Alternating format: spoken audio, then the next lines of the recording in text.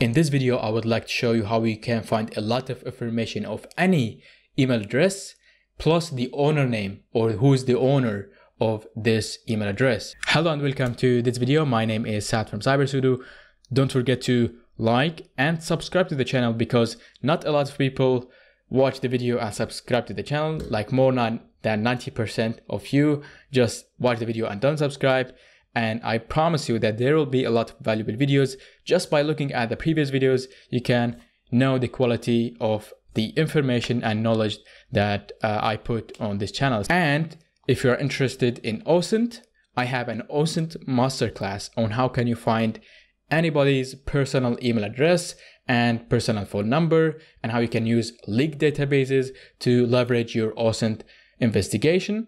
If you're interested, you can subscribe to the newsletter. You'll get 25% discount plus the CyberSudo OSINT Toolkit plus 2 mini ethical hacking courses on how can you hack your own wireless access point ethically and how can you unlock vulnerable cards using radio replay attack. So all of this is going to be in the link in the description, and let's get started. So in this video, we will be relying on many websites, unlike the last videos in which we did everything manually. And this will give us a lot of information. We will assume that you've got an email from somebody and you would like to know who is the owner of this email address. Now, obviously, like if someone wants to hide their identity, they are not going to create an account under their name, and they will try, for example, to create an email address with a different name and then send you a message. So there are some ways to find the owner name, and we will see how we can do this right now. The first thing I would like to do is just to copy the email address and put it in having been pwned. And if you don't know what's having been pwned, it will just show you whether this email address has been found in a breached database. And if it is, then you can see what information that's been found. For example, in this case, we can see that it was not found in any email leak or database leak. I'm gonna say, for example, john@gmail.com just to show you what I mean.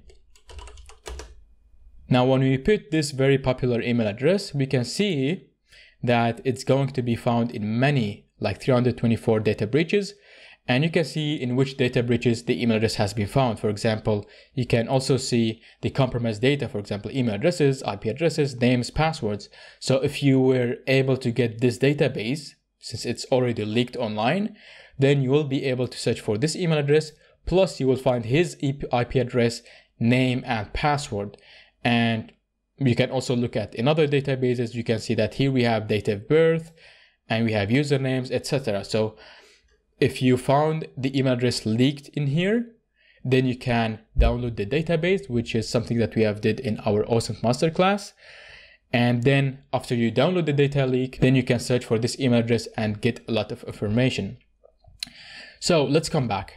I'm gonna copy this email address again and close this website and go to the next website, which is called Epos. And it's a very wonderful website that will show you where this email address is registered on. For example, I can search for an email address if I have one, or I can search for somebody's phone number, which is also awesome.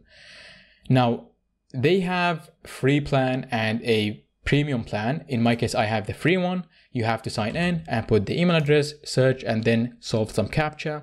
And now it's going to show me whether it's been found somewhere. And you can see that it's been found on chess.com, which means that this person plays chess.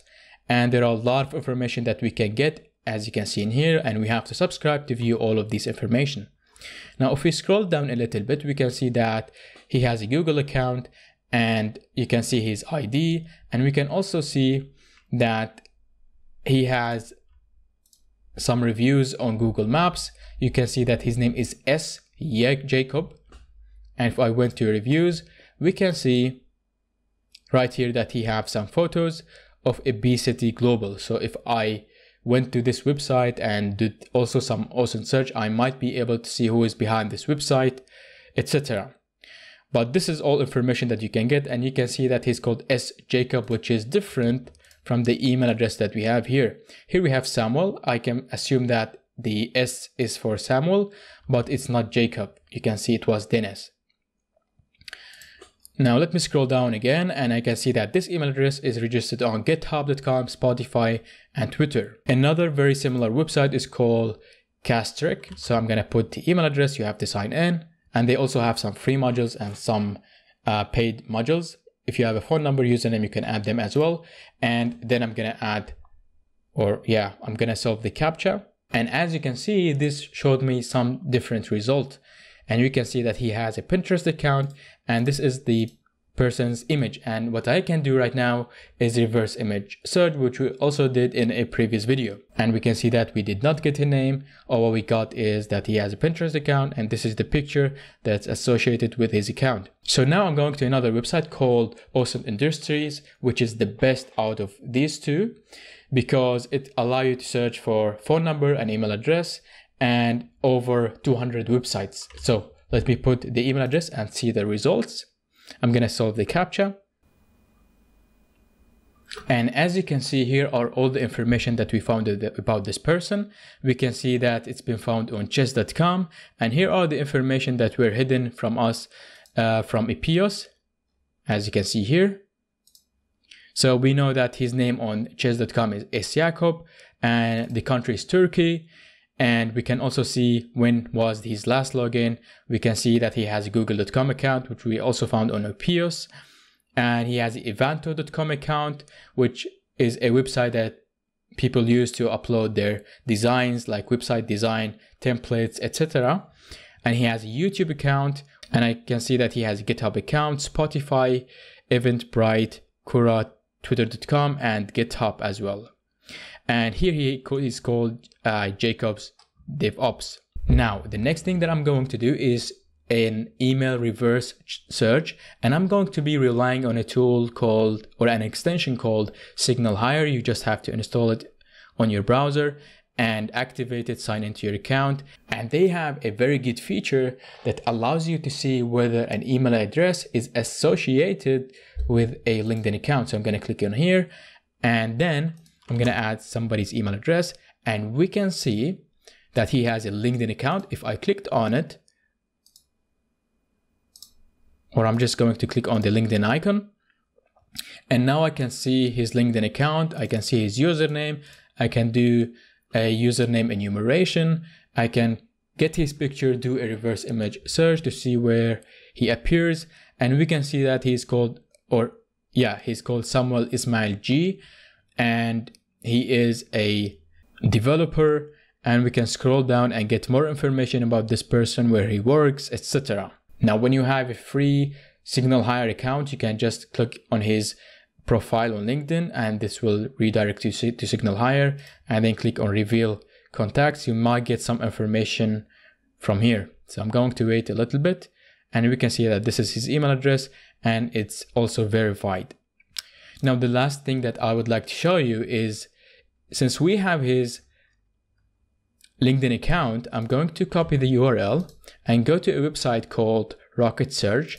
And if I added his account and said search, it's going to find his profile, and sometimes it will also show us the email addresses that's associated with this account.